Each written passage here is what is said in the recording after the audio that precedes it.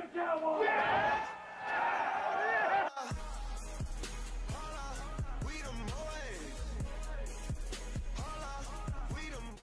Hey guys, what's going on? It's Space Cowboy. Welcome back to the channel. So today we're doing the preview between the Dallas Cowboys and the Green Bay Packers. The game will be at AT&T Stadium in Arlington.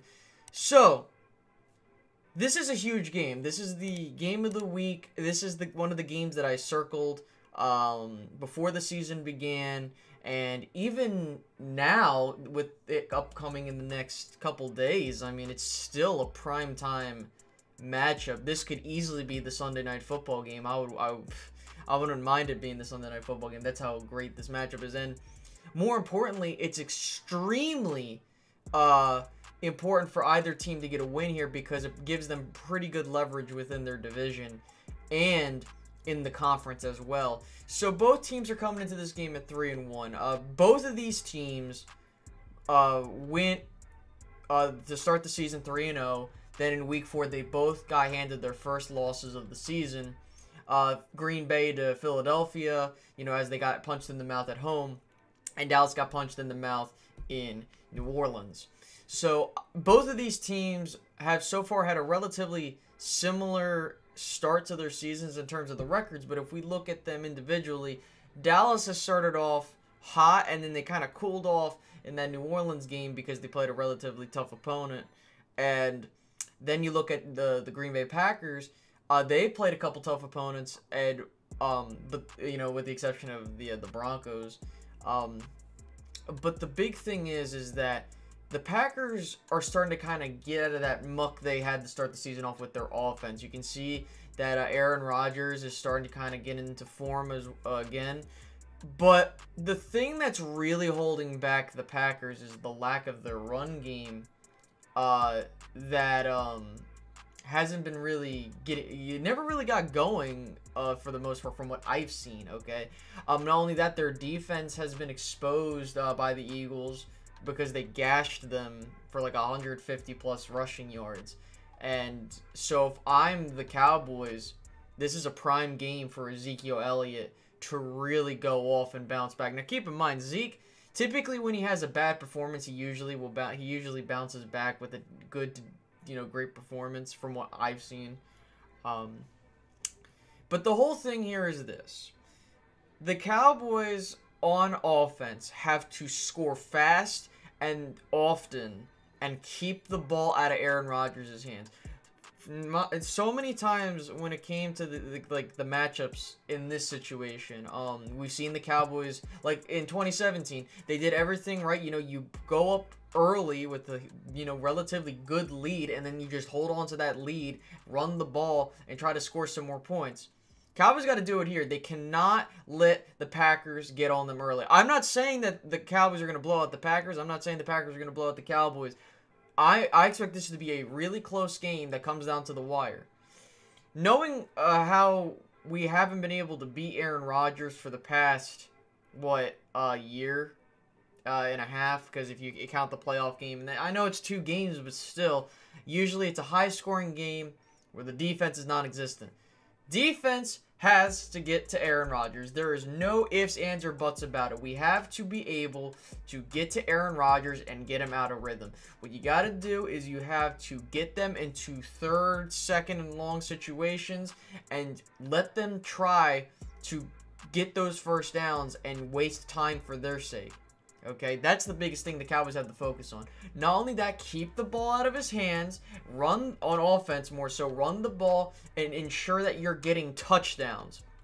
Because we saw, now, another thing I should mention in terms of the injury report is that for the Packers, it doesn't look like Davante Adams will play. Now, you might be asking, Space, why are you singling out Davante Adams?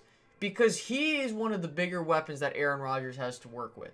Aaron Rodgers can still beat you without him, but it makes it a bunch more difficult for the Packers to really generate offense, especially if their running game isn't going. If you watched that game against the Eagles, once Davante Adams went out, the Packers' offense looked really inefficient. Now, we could say, well, they were on the goal line, and they should have scored at least 2 touchdowns.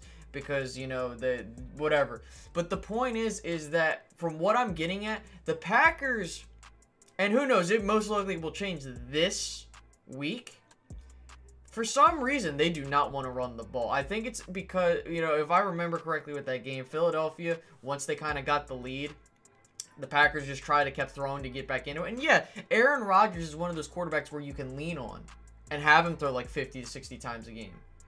But, you know, that can only save you so many times. And I think that this is going to be a much different outcome than people think. I see a lot of people taking Green Bay because, you know, Aaron Rodgers has always had the Dallas Cowboys number, you know, but I think it's just the ball bouncing their way for the most part. And not saying like it's refs or anything, but it's just like they usually had, you know, it came down to the wire. Dallas had chances, but, you know, they got the job done just because the ball happened to bounce their way certain times. That I will say. And they're a good team. I'm not going to sit here and say they're a bad team. No. But the Cowboys have the ability to really cement themselves as a contender with a win here. Because people are viewing Green Bay as one of those top teams in the NFC. And not only that, keep in mind that there's only one team in the NFC that has no no losses, excuse me. And that's the 49ers. And if the 49ers lose, that'd be huge, because then as long as Dallas is keeping pace and they're winning their games, I think that can result in some good things, especially if they can just, you know, if the pack begins kind of coming back to where, you know, that being the rest of the NFC teams, and they're coming back to the, so everyone has one loss, Dallas isn't losing any ground. And you might be saying, Space, isn't that too early to talk about that? No, because this is where you got to start stacking wins against good teams, because if Green Bay makes the playoffs, you might end up having a situation to where seeding comes into effect. So, now can I see, now this is going to be a tough game, like I mentioned.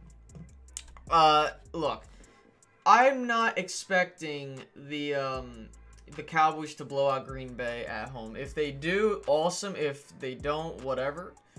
But I'm expecting them to win this game. You know, listen, your defense has to get something. You know, they've been getting some sacks now. You see Robert Quinn starting to get more acclimated.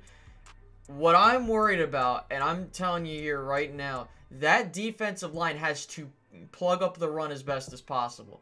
Now, oh, Space, what are you talking about? They held Alvin Kamara last week. No, that's not what I'm getting at. What I'm getting at is stop them from getting key runs to set them up in, you know, shorter field positions to work with.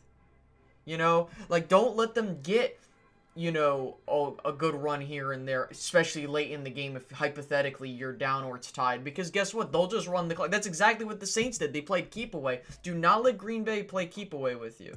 Because trust me, that's the last thing you want to do. Because if you keep it close and you give Aaron Rodgers the ball last, he's going to do something with it.